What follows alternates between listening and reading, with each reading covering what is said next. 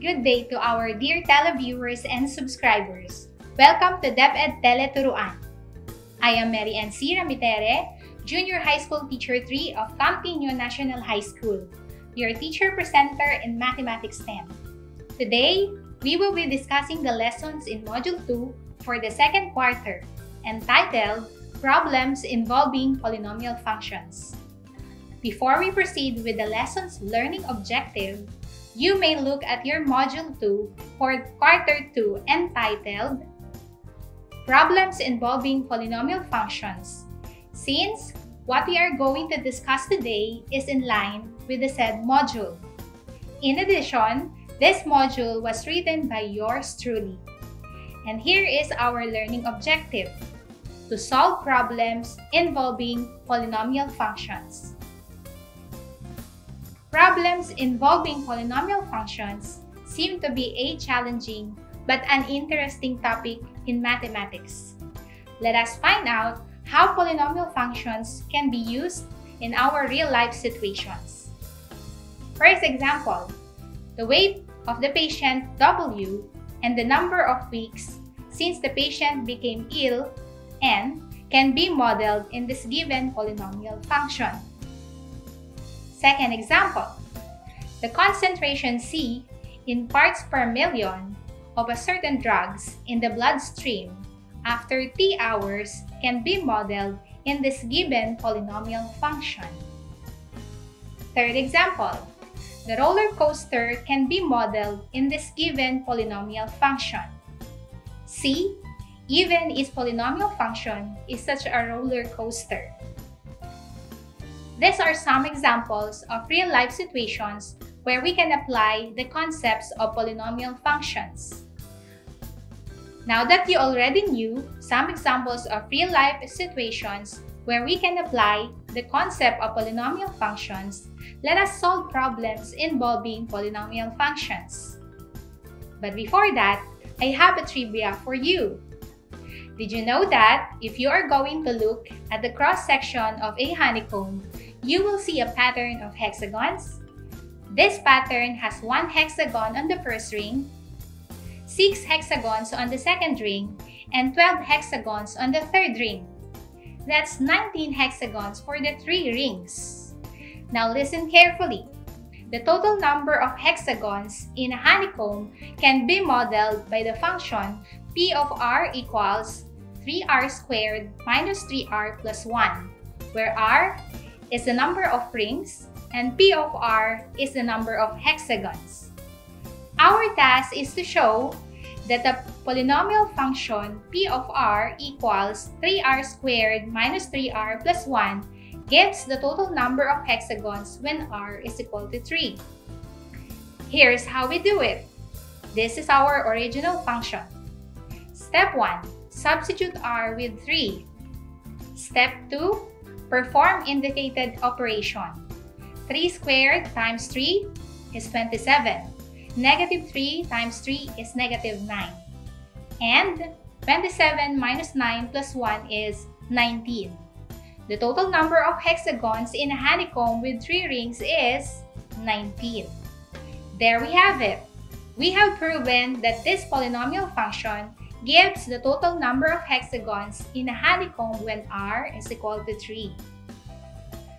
Let's proceed to the second example. What is the maximum area of a rectangle with a perimeter of 40 feet? Since this is the formula in getting the perimeter of a rectangle and P equals 40 feet, then 40 is equal to 2 times L plus 2 times W. Dividing both sides of the equation with 2, we have 20 equals L plus W. And solving for W, we have 20 minus L. Since the area of a rectangle is A equals L times W, the left area can be expressed as A of L is equal to L multiplied by quantity 20 minus L, since W is equal to 20 minus L. Using the distributive property, we have L times 20 equals 20L, and L times negative L is equal to negative L squared.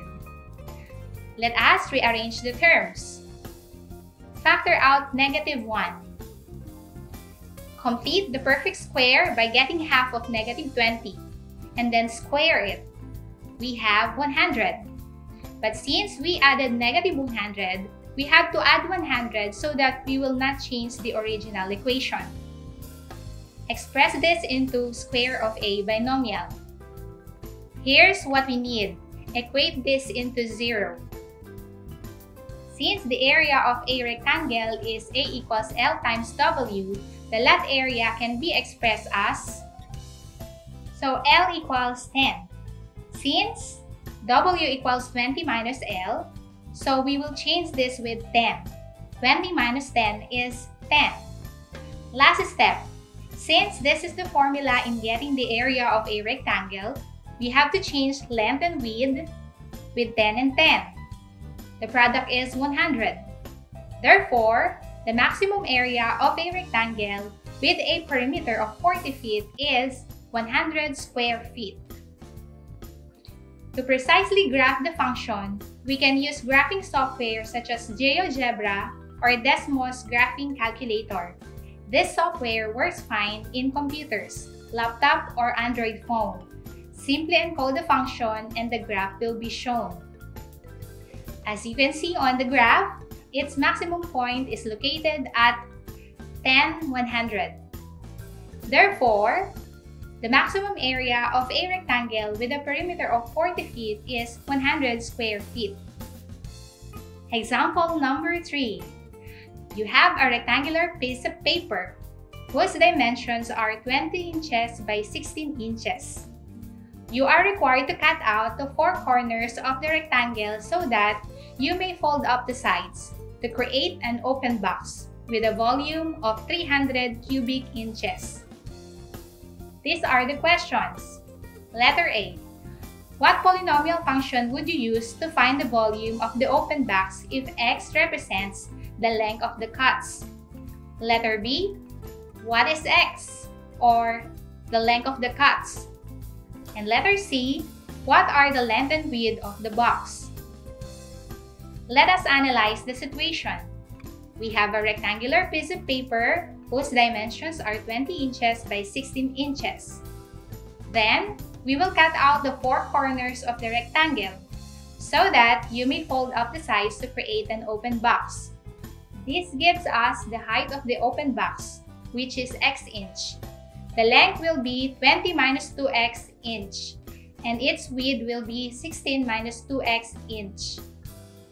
Let us now answer the first question. What polynomial function would you use to find the volume of the open box if x represents the length of the cuts? The working equation is V equals L times W times H. Substituting the given data, we have V of x equals quantity 20 minus 2x multiplied by quantity 16 minus 2x multiplied by x. We can rearrange this function. So, the volume of the open box is V of x equals x multiplied by 20 minus 2x multiplied by 16 minus 2x. Question number 2. What is x, or the length of the cuts? We will use the polynomial function of the volume of the box that we got from question 1. Replace V of x with 300. Next, multiply the factors on the left side of the equation. This will be its product. Subtract 300 on both sides of the equation. This gives us 4x cubed minus 72x squared plus 320x minus 300 equals 0. Divide both sides of the equation by 4. This will be the new equation. Factor the left side of the equation. We may use rational root theorem. Using this theorem, the possible roots can be found by dividing the factors of the constant term and the factors of the leading coefficient. These are positive or negative 75, positive or negative 1, positive or negative 25, positive or negative 3, positive or negative 15, and positive or negative 5. We will try 5 as the divisor in synthetic division. The dividend will be 1, negative 18, 80, negative 75. Bring down 1. 5 times 1 is 5. negative 18 plus 5 is negative 13. 5 times negative 13 is negative 65. 80 plus negative 65 is 15. 5 times 15 is 75. And negative 75 plus 75 is 0.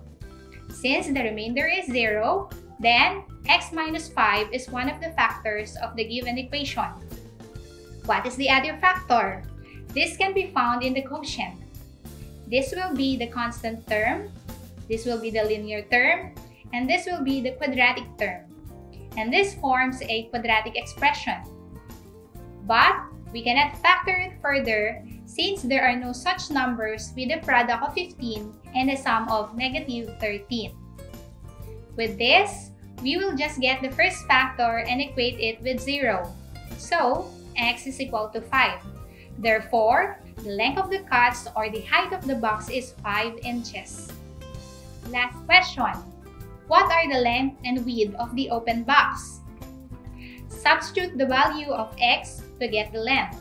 Since L is equal to 20 minus 2x, then L is equal to 20 minus 2 times 5. Performing the indicated operation, L is equal to 10. Substitute the value of x to get the width. Since W is equal to 14 minus 2x, then W is equal to 14 minus 2 times 5. Performing the indicated operation, W is equal to 6.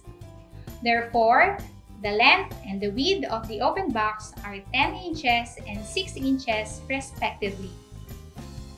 There we have it! We have solved problems involving polynomial functions. Thank you for watching. Again, this is Mary Ancy Ramiterre of Tinio National High School. See you on the next episodes of Debit Hour Tele-turuan. God bless us all.